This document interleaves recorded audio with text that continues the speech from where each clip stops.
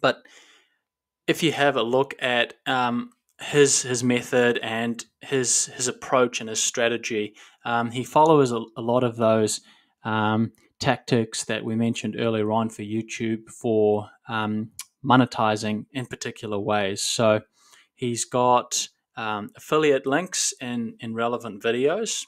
He's got ads placed on his videos at the beginning, and I believe at the end. Sometimes he has a video in the middle of the tutorial as well if it's a longer one.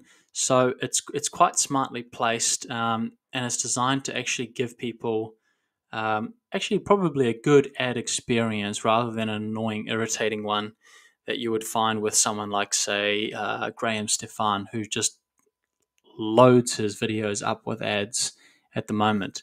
Another smart thing too that he has done is he's mostly avoided doing sponsored videos. However, when he has included, sort of sponsored videos, is because he's using that particular product or software quite consistently. So it is a very smart way to go about it.